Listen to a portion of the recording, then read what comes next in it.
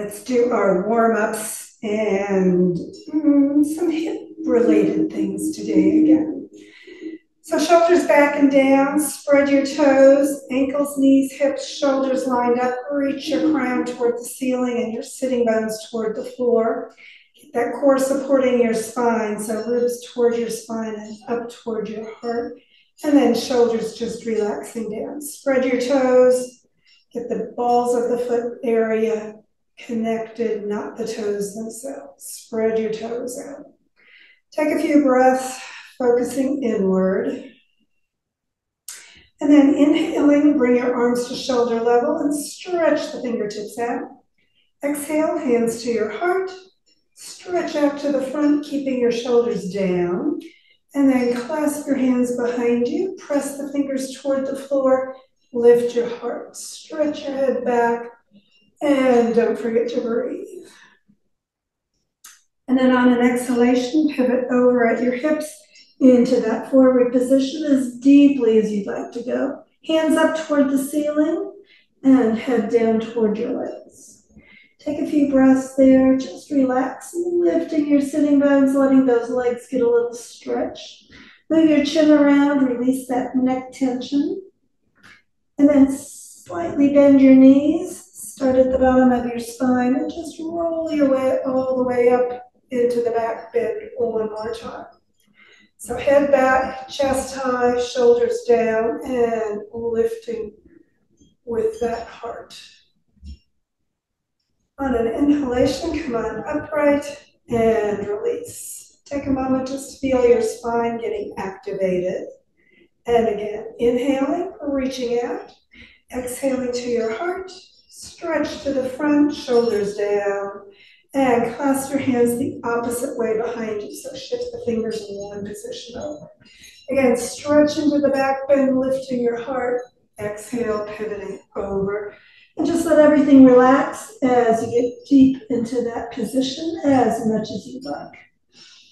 Take a few breaths, lift the sitting bones, bring the hands toward your head even more.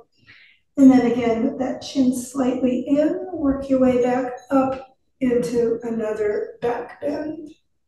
Stretch into it and relax. Keep breathing. Inhale upright, release your arms, and just take a moment again, feeling that energy warming you up. Side stretches next. Let's bring the arms out, palms toward the ceiling and hands above your shoulders. Pass the hands and clasp them. Bring the arms back by your ears. Spread your toes. Stretch everything straight. Keep facing the front and lean to the side. Stretch out. Keep breathing. Push the foot you're leaning away from down for that rib stretch.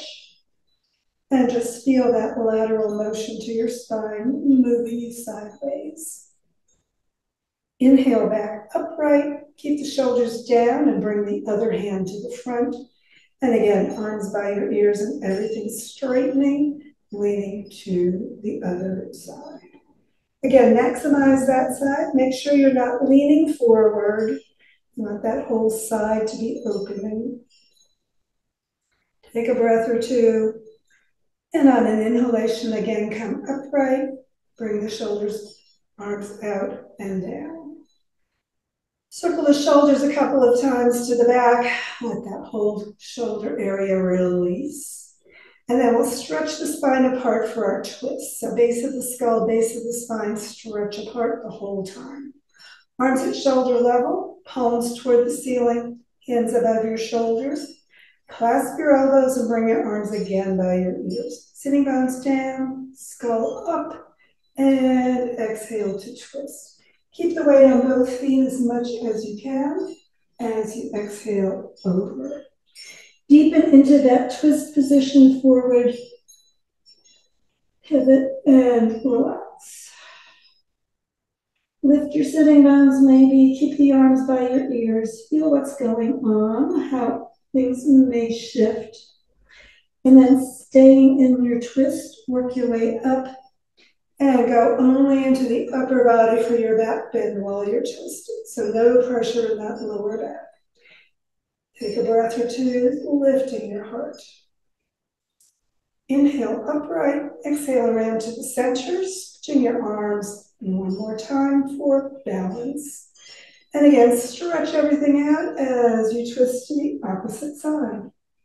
Take a breath, exhale over. And again, keep the weight on both feet as much as you can, deepen as far as you'd like. Keep your arms next to your ears, lift your sitting bones. See how that weight is distributed on your feet. And then in the twist, inhaling, work your way up into that back bend in the upper back. Chest high, shoulders down. Take a moment to breathe as you push the elbows back and away. And once more, inhale upright, exhale around to the center. Keep your shoulders down, extend your fingertips up toward the ceiling, spread your toes out. And then turn your palms out, coming to shoulder level. Pivot at your hips again, chest leading. Stretch out through the top of your head and the sitting bones. And then drop into ragdoll, just hang. Take a moment and breathe there, or pull in deeper with your hands behind your legs. Take a breath or two, exhaling tension. And arms back to the front, inhaling, slowly working your way all the way up, shoulders back and down, and again into mountain pose. Feel your body a little bit more warmed up as we get ready to go high for a pivot forward. So get your thumbs into that crease at the top of your thighs, and we're going to pivot, leading with your heart. Keep your spine straight and let your body come all the way into that forward position as far as it likes. Parallel to the floor, maybe even a little deeper, lifting your sitting bones. Spread your toes. Get the weight even into both feet. Take a moment to breathe. Exhale, release your hands down toward your ankles. And you can stay there, pressing the hands into the shins and stretching sitting bones and crown away from each other. Lengthen through the whole spine. And then inhaling, pivot back up and feel your body. Keep your feet where they are and let your shoulders relax. Keep that core activated, and we're going to do some work with the standing position. So the first thing we're going to do is go into Warrior 1. So Warrior 1 is the warrior where you do turn to the side as you move your feet. So remember, you want to keep the hips even as much as you can. So we're going to turn the one foot 90 degrees first, and then the heel back and toes forward on the foot behind you, just like always. But this time we're pulling that back hip around and the front hip back so that you're facing that front foot. So the side of your foot is parallel to the mat, and both hips are facing forward along the edge of the mat. And then we're going to bring the arms out to shoulder level, turn the palms up, clasp your hands overhead, and steeple the fingers. Shoulder blades down, arms next to your ears, and then bend your front knee right above your ankle. You want to remember, see the big toe, not all the toes, and you don't want to slide that leg either out to the side or in toward the middle. Sink evenly into both feet so that back foot has as much pressure into it as the front foot. And the further apart your legs are, the deeper you can sink into that warrior position.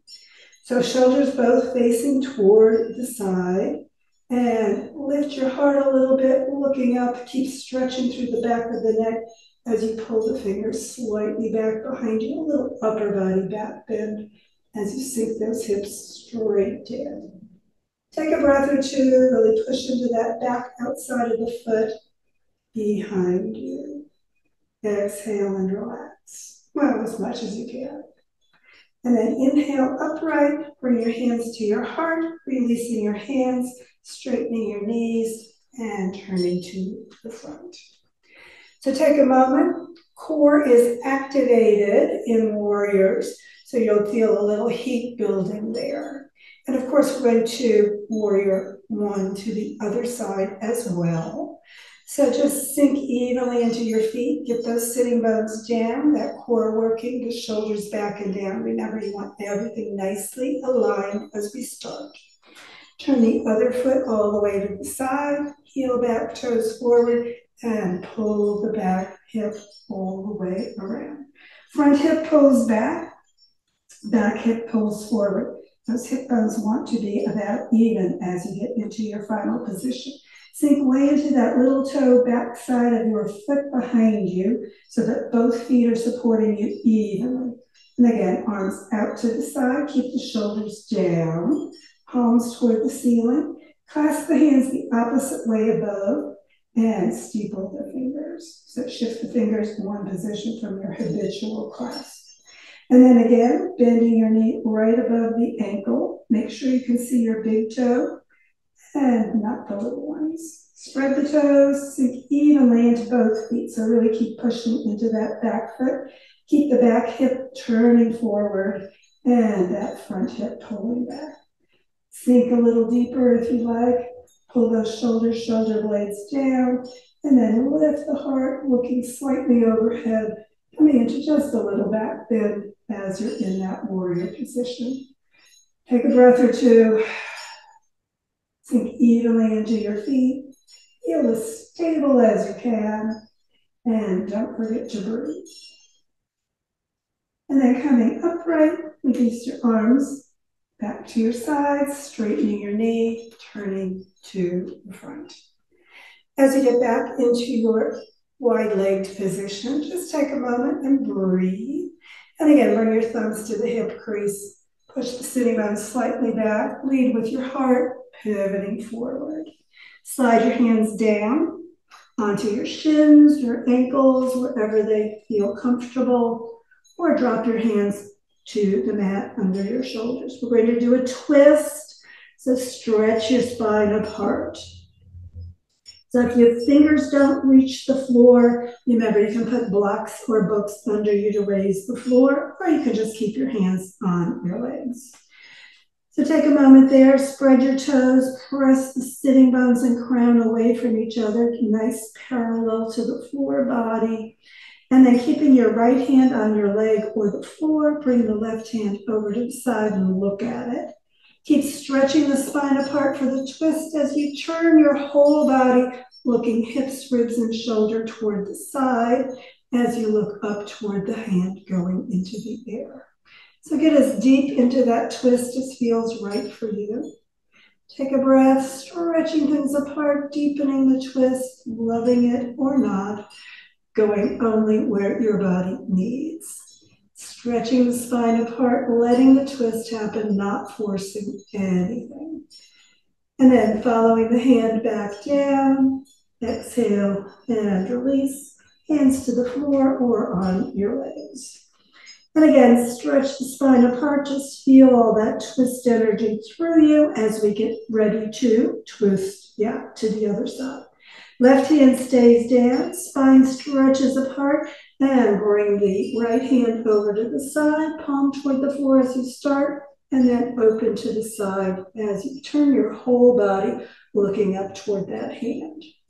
So remember, hips, ribs, shoulder, everything are turning into your twist as you sink evenly into both feet and stretch the sitting bones and crown away from each other, opening that spine for the twist. Take a breath, deepen as much as you like. You can go further than straight up and down if you love it, or you can go less than straight up and down if your spine doesn't want to deeply twist. Take a breath, stretch it out, and then as you exhale again, follow the hand back to the floor or your legs. And again, stretch things long. Exhaling, deepen and pivot maybe a little bit further into that forward position. You can bring your hands behind your feet, fingertips turning back if you want to walk them a little further into that pivot. And of course, if you've got really stretched out hamstrings, You can go deeper with your head toward the floor, but keep your spine straight. And then release your hands to your ankles. And again, spine straight as you slide back up into your wide-legged position. Take a moment there, feel your body more energized once again. And we're going to do one more standing posture from this position. And again, we're going to be turning the whole body to the side. This one's called pyramid. So again, spread your toes out, sink evenly into both feet. Keep your core activated, supporting your spine, everything nice and straight. And we're turning our feet in our usual position. So first foot all the way to the side, back foot, heel, back toes forward, get into both feet evenly. So that little toe side of the back foot gets as much weight into it as the front leg does. Pivoting again, hip coming back and back hip coming forward. So you're straight and stretched out. And then we're going to take the hands and either clasp your forearms behind your lower back or bring the hands into reverse prayer position. So prayer position between your shoulder blades. You can take those fingertips to your waist and then push them up toward the middle of your back, if that works for you. Otherwise, just clasp the elbows. Keep the back hip coming forward, the front hip coming back, spread the toes, get the base of the toes, follow the foot area, and heel evenly sinking down. And then pivot at that hip joint at the front of your thigh and bring your body as straight as you can forward, as much as parallel to the floor. So keep the hips even, keep the spine straight, keep the sitting bones moving back behind you and the crown forward, everything stretching apart as you come into that pivot in pyramid. Legs are straight, so keep those kneecaps going toward your thigh, front of the thighs tightening a little bit to keep those hamstrings on the back of your leg nicely stretched open. And oh yeah, don't forget to breathe. And then when you're ready, straighten your spine. If it isn't, lead with your back of your head coming up. And release your arms, turn your feet to the front, back into our starting position. Shoulders back and down, core still activated, and spine stretching apart. Spread those toes out. Find your position as we get ready to balance our body going the opposite direction. So once again, sink evenly into the ball of the foot, base of the toe area, and heels. Spreading the toes, no gripping with your toes. Core active, shoulders back and down, crown reaching up, sitting bones down, and turn your other foot all the way to the side. So that whole leg turns. Remember, the knee is still going toward your second toe when you turn that leg. Heel back, toes forward, and again, the whole leg is turning. So your knee and toes always go the same direction. Back hip pulling around forward, and front hip pulling back as you turn toward the side. Spread your toes on both legs and sink evenly into the base of the toe and heel evenly. Really keep the weight into both feet as you bring your hands into position. So either crossing your arms the opposite way from what you did before, or reverse prayer again with those fingertips up between your shoulder blades as much as they'll go.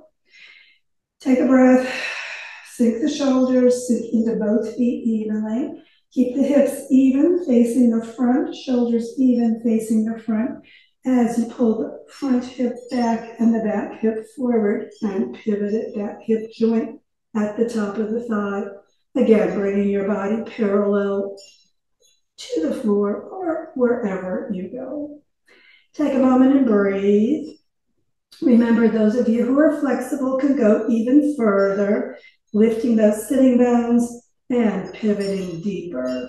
Or if you're not that flexible, you may not make it to parallel to the floor. That's okay too. Do what's right for your body, because yoga is always a personal practice. Stretching your spine, sinking evenly into your feet, Really pressing into that back leg, making sure those knees are as straight as they can be. Take a breath and lengthen. And on an inhalation, pivot on back up, releasing your hands, turning your feet forward, back into mountain pose. So come on back into your starting position. Feel your body a little bit more activated throughout. Bring your hands to your heart. Inhale and bring them toward the ceiling. A nice little back bend, lifting your heart, looking at your thumbs, and exhaling, hands to your heart, pivoting all the way over into ragdoll. Slide your hands up under your knees for your halfway up stretch. And then exhaling, bend your knees, coming to our mat for child pose transition. Hands next to your feet, forehead down. Feel those hips release, feel those shoulders relax. And let the spine just round forward as you bring your forehead down to the floor or toward the floor. Take a breath. Just relax. And then on an inhalation, come on back up, slide off your feet, and bring your feet to the end of the mat. Staff position. Activate your core, shoulders above your hips. Press out through your heels, toes pulling back as you slowly roll all the way to the mat. As you get all the way down, just take a moment, shoulders relaxing down, feet about hip width apart, and let that lower back relax. Bring your arms out to T position. Let's keep the palms up today. And slide your sitting bones slightly towards your heel. Press the back gently down. Bend your right knee. Put the foot on the left thigh. So we're going to be rolling all the way to the left side for our twist. Bring your knee to the floor. Your hands together. Keep your head down. Remember, don't overwork your neck as you roll. Get all the way onto your left side and hold your left hand on your right knee, keeping it on the floor for that lower back twist. Or be gentle if you need to using a pillow. Bring your right hand above your shoulder. Keep the palm open toward the ceiling and lower the hand right at shoulder level behind you toward the floor. It may not make it to the floor. That's okay.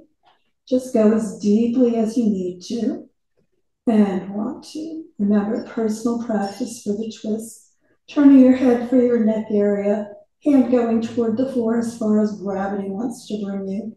And then breathing, exhaling and relaxing, letting the ligaments release, maybe going deeper when you're ready. Be on the floor or not, depending on how much lower back twist you like. And of course, hold your twist longer on your own, but for right now, just let go of your knee, roll onto your back, slide the foot near the other one, back into your starting T position, so that we can get ready and twist to the other side. Deep breath in. Exhale, just relax your shoulders down. Keep your hands, palms up. And again, sitting bones toward your heels, back pressing gently down, left foot to the right thigh, and rolling to the left. So knee coming all the way down, hands together in front of you. Keep that head down so that the neck doesn't overwork. Hand on your knee to keep the knee down, and the left hand to the ceiling. Follow the hand behind you as it works you into your twist. Remember, the hand may stay in the air. That's perfectly okay. It doesn't need to make it to the floor if it doesn't want to go. Exhale. As you do, ligaments will release, and gravity may bring you deeper into your twist if you're ready. But let your body decide that. Don't force it. Knee down for your lower back twist, head turn for your neck area twist, and hand coming toward the floor into your middle back twist. Keep that shoulder heart area nice and open.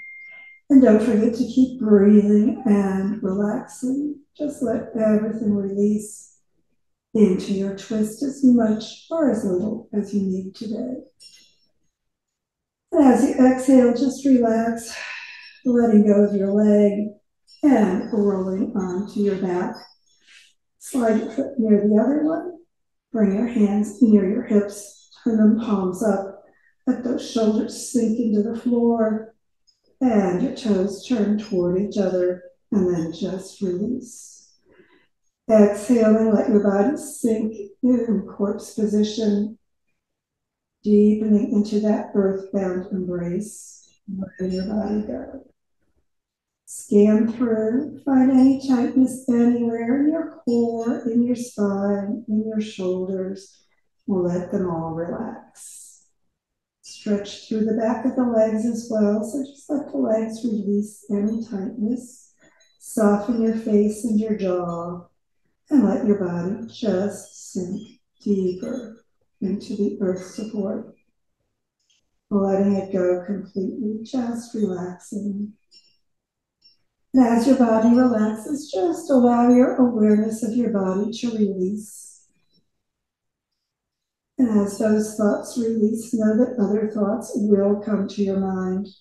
Know that it's the job of your mind to produce thoughts. It's your choice whether you pay attention. So let the thoughts drift in and out without awareness. No need to think of the past or anticipate the future. Just let the thoughts drift away as easily as your breath without attention. And as the thoughts flow easier in and out, let your body soften and sink. Let your mind float and drift. And allow your awareness to release both your body and your mind. Turn that focus inward to the peace within. Fill yourself with peace, body, mind, being, peace.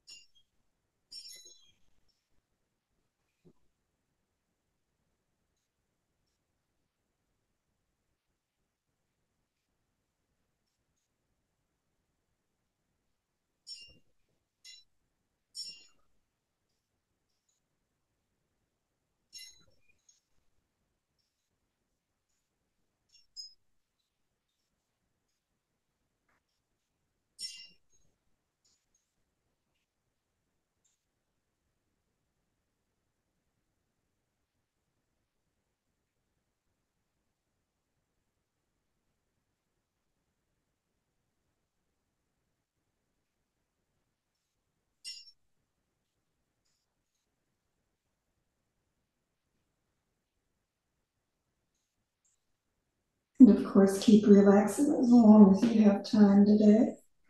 Or if it's time to get ready for the rest of your day, just begin drawing energy, awareness with the breath back to the moment, to the room, to your body. And as you breathe more deeply, just begin moving your body gently, however feels right for you today. Breathing and stretching more completely as you become ready. And when you're ready for that final yoga hug of appreciation, bring your sitting bones toward your heels, back gently down. Bring your heels up toward your hips and your knees up toward your heart. Wrap your arms around however feels right for you today. Give yourself that appreciative yoga hug. Let your body know you appreciate its yoga work and the work your body does for you every day. And when you're ready to release, head and feet to the floor, roll to the side, and sit back up, getting ready for whatever's ahead for you today. Thanks for joining me.